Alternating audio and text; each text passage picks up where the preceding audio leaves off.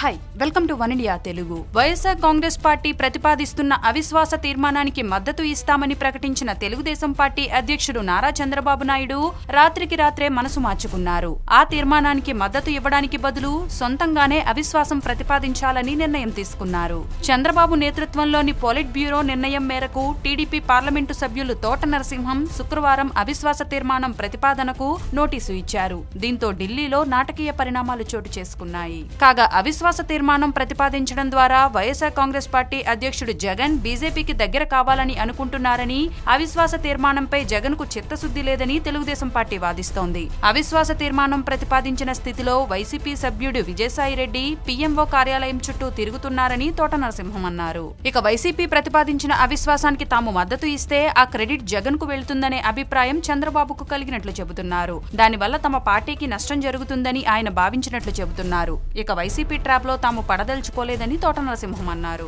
Teleconference ద్వారా polit bureau సభ్యులతో అత్యవసరంగా మాట్లాడి ఎన్డీఏ నుంచి తప్పుకోవాలని నిర్ణయం తీసుకున్నారు చంద్రబాబు. ఆ తర్వాత అవిశ్వాస తీర్మానం ప్రతిపాదించాలని కూడా నిర్ణయం తీసుకున్నారు. ఇక తాము ఎన్డీఏ నుంచి ఎందుకు తప్పుకోవాల్సి వచ్చిందనే విషయాన్ని కూటమి భాగస్వామ్య పక్షాలకు వివరించాలని చంద్రబాబు ఎంపీలకు సూచించారు. జనసేన అధినేత పవన్ కళ్యాణ్, వైసీపీ అధినేత జగన్లను ప్రోత్సహిస్తూ టీడీపీని దెబ్బతీయాలని మోడీ ప్రయత్నాలు చేస్తున్నారని చంద్రబాబు బహిరంగంగానే వ్యాఖ్యానించారు.